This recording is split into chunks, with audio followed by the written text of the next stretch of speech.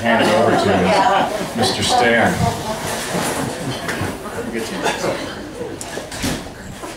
Yes.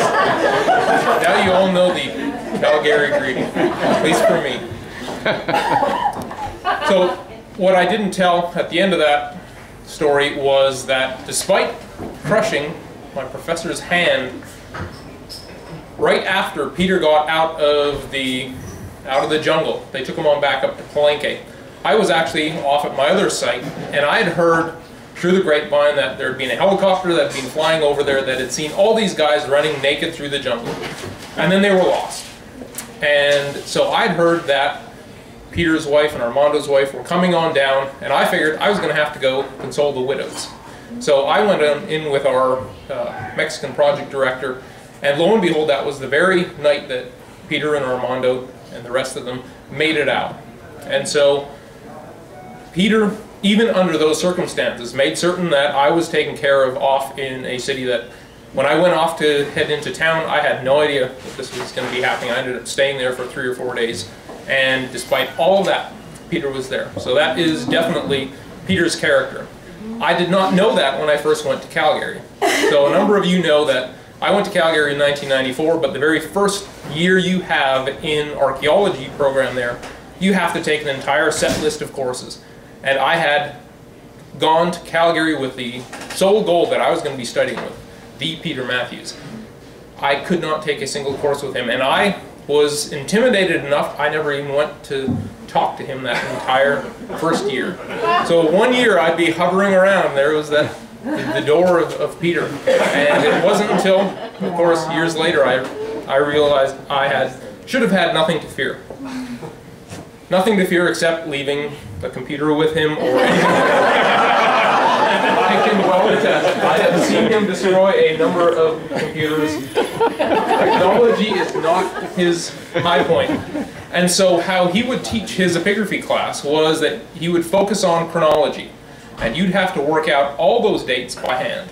And that's probably why, of all of his students, only Marc and I have ever decided to continue with epigraphy.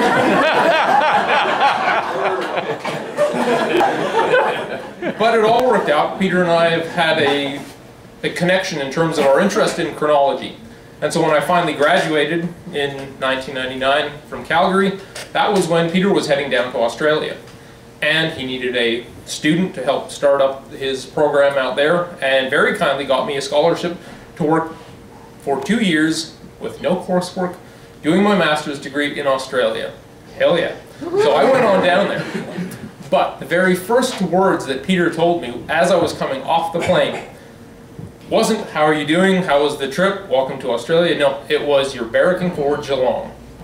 And it was only then that I started realizing how big his passion for Aussie rules football is. But knowing Peter, I also knew that if he was telling me Geelong was the team that everybody in our archaeology school there was cheering for, I was a little suspicious. And sure enough, I find out everybody else in the area hates that team. They are the Pittsburgh Steelers of the Aussie rules football.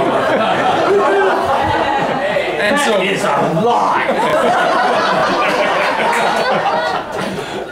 So, my only way of getting back at Peter was to find out his daughter was dating a guy who had been cheering for the Collingwood football team. I knew nothing about any of the other teams, but I figured, that's my team. So for the last 15 years, every time I see Peter at a conference, I always have to check to see whether his team has done better than mine. And I can say happily, both of ours are out. It's all over.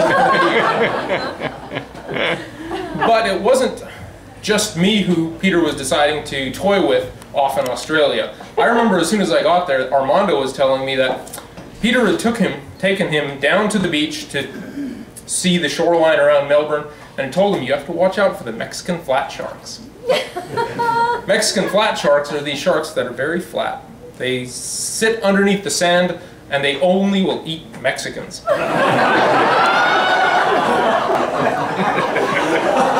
So you can see this is the kind of relationship that Peter has with his students. I've just got to add something there. Yeah, you had your turn. Well, I think I can maybe stop some other people talking if I fill up some space. It's not quite. Where's Armando? Oh, okay. Well, you can remember this, I think. Yeah. Mexican flat sharks. They're a bona fide species in subspecies, I should say, because there was the Guatemalan flat shark as well. But they're actually very flat vertically, not horizontally, in line with their tail. And what they do is they kind of curve themselves around rock pools and just lie flat on the edge of the rock pool. And when I was telling Armando this, he was actually paddling in a rock pool. And I have never seen anyone get out of a rock pool so fast. But anyway, so I say you want to watch out and explain about Mexican flat sharks. And he's saying, oh sure, you're kidding. And I said, I am not kidding. How many Mexicans do you see?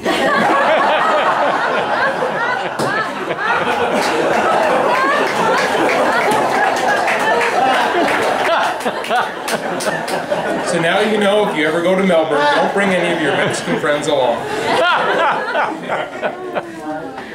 Well, because of things like this, it got a little competitive between Peter and then Armando and I.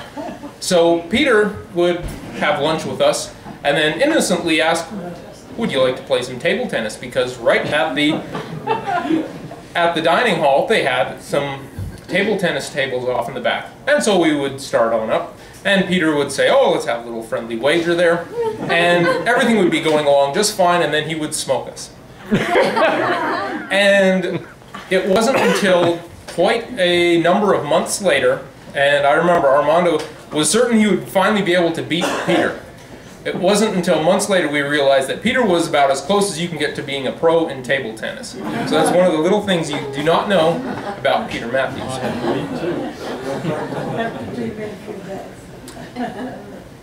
But one of the other reasons for why you won't see many of Peter's students continuing on in epigraphy has to do with the midterm exam he always liked to give out. This was to hand out copies of some monuments from Site Q, or La Corona as we now know it, and Peter would simply hand these out to all the students, and you'd have 3 hours. He'd simply state, you can use anything you want to figure out these texts, and then as he was leaving, he was chuckling under his breath. We all knew this is not a good thing. So we were simply supposed to write down everything we could say about these monuments, starting with the calendar, Peter's favorite topic. What he didn't tell the students is that there are half a dozen errors in about 10 dates on this monument. And it doesn't matter whether you start from the front or the back, you're going to run into these errors. So after 20 minutes, I'm already starting to hear people who are cursing out Peter on this.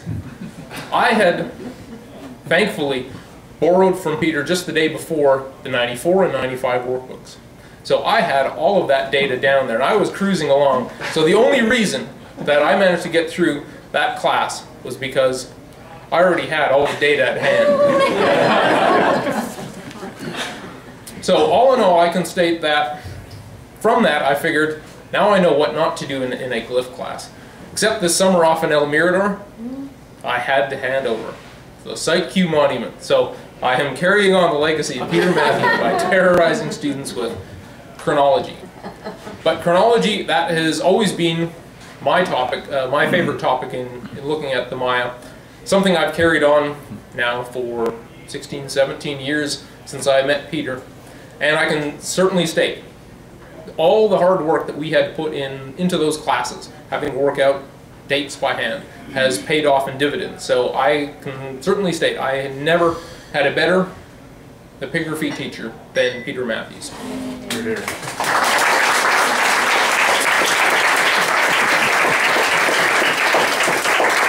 And because I went to the University of Calgary specifically to see Peter, that was the entire basis for my getting into my archaeology. When I got out of high school, I had the grand idea I was going to make it big in rock and roll. So one night of practicing Black Sabbath with my friends, and I realized that future is not happening.